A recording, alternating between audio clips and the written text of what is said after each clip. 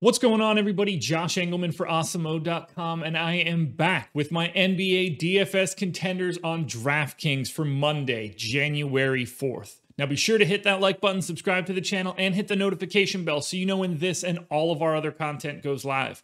Follow me on Twitter, @Josh Engleman, so you can get the updates to these sim results as we get closer to lock. I am on live before lock tonight at 6 p.m. Eastern time. I will be posting my updates just before I go live, so check it out. Finally, let me know in the comments section, who are your favorite options on DraftKings for tonight's slate? We're rounding out the bottom of my top 10 with Josh Richardson, Steph Curry, Clint Capella, Corey Joseph, and Harrison Barnes. It's a lot of kings. You're going to see even more. Who will be the top 5 plays for today? It's time to find out. First up, at number 5, like I said, another king, De'Aaron Fox, point guard eligibility, 8,200, projected for 44 fantasy points. You're looking for about 51 in a GPP. I think he hits that 25% of the time. He's in the optimal 18% of the time. I'm giving him 35 minutes. He's a 1.14 fantasy point per minute guy, but I think that bumps up a little bit because I am expecting a ton of possessions.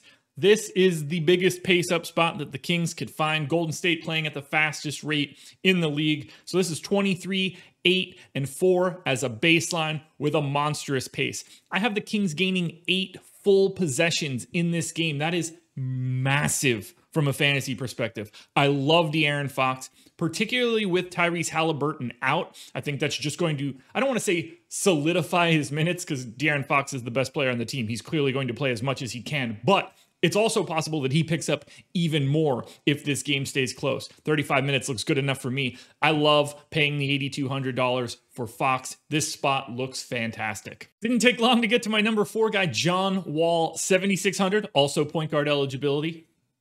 41 fantasy point projection, 48.5 in a GPP, hits that 23% of the time. Optimal lineup, 19% of the time. Just for the record, I'm assuming James Harden plays. I'm still giving Wall 36 minutes. Heavy usage, 21, 7, and 5-ish in a dream scenario. Hopefully you get a couple steals. Maybe you get a couple blocks from the greatest shot blocker at the point guard position of all time.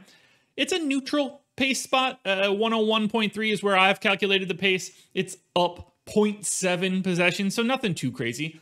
I just think John Wall is like a 1.1 fantasy point per minute guy, and he's priced appropriately for this spot. Not at all worried about Dallas's defense, although their offense has been lagging a little bit. Either way, I'm here for John Wall when he is healthy, and he appears to be healthy. He's going to get the big minutes, and 36 looks great. I'm banking on the playing time, I'm banking on the minutes, and I'm banking on John Wall. All right, now it starts getting a little weird. Number 3, Saddiq Bey, small forward, power forward eligibility, 3,900. I'm projecting him for 23 fantasy points. You're looking for about 35 in a GPP. He doesn't do that too frequently, about 9% of the time, but I think he's in the optimal 26% of the time because you're saving so much salary. Now, caveat here. I am assuming Blake Griffin doesn't play because this game is on a back-to-back. I am also assuming that Josh Jackson doesn't play because he left yesterday's game early. I'm giving Saddiq Bey 30 minutes. I think he's going to see a ton of playing time. I'm assuming he's like a 0.9 fantasy point per minute guy. I'm projecting him around 0.8, so I'm being ultra pessimistic. It's a pace-up spot against Milwaukee, but I'm trying to bring down the craziness of a Bey projection.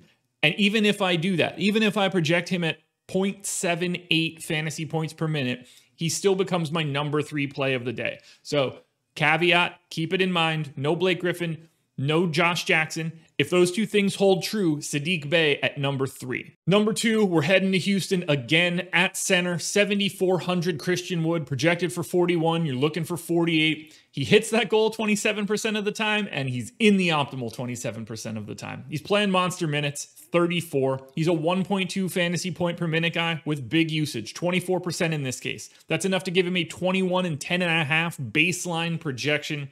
I like this spot. Not worried at all about a defensive matchup against Dallas, particularly for Wood. It's certainly not Dwight Powell. It's certainly not Willie Cauley-Stein. So I think this spot is really nice for Christian Wood. And ultimately, I think he's still underpriced. We're going to see this salary rise as the season goes on. I would not be shocked to see him as an 8K player. I don't even know what's going to happen if James Harden gets traded. Christian Wood is going to soak up a ton of offense. Love this spot. It's enough to put Christian Wood at number 2. But who is number one? Before we hit on number one last reminder, hit the like button, subscribe to the channel, hit the notification bell, and follow me on Twitter at Josh Engleman. It's the only place you can get my sim updates. Well, you can also get them in our premium Slack, but you got to be a premium sub. Go to Awesemo.com to join. The number one contender for this slate, Richaun Holmes. Center eligibility, 5,600, projected for 34. You need 41. He hits that 20% of the time, and he's in the optimal 28% of the time. The minutes are up. Richaun Holmes in for 32 minutes. Looks like they're moving Hassan Whiteside out of the rotation. Smart move, by the way. It's not a huge usage game for Holmes. I'm giving him 16% usage. That's a 15 and 10 line. The fact that he's 5,600 is just wild. He's just north of 1 fantasy point per minute, and that's exactly where I have him.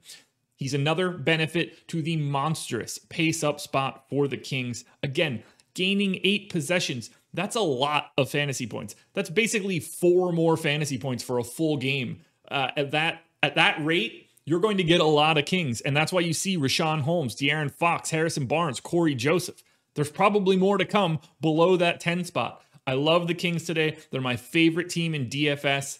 And Richaun Holmes is my favorite play on DraftKings today. Alrighty, guys, that will do it. I just got really nervous. I had to look to my left. I thought that I had my microphone muted the entire time, which would have been ultra annoying. Luckily for you guys, I did not, so I don't have to re-record this. Again, I'm on Live Before Lock tonight at 6 p.m., so keep your eyes peeled. Good luck tonight, guys, and I will see you again tomorrow morning.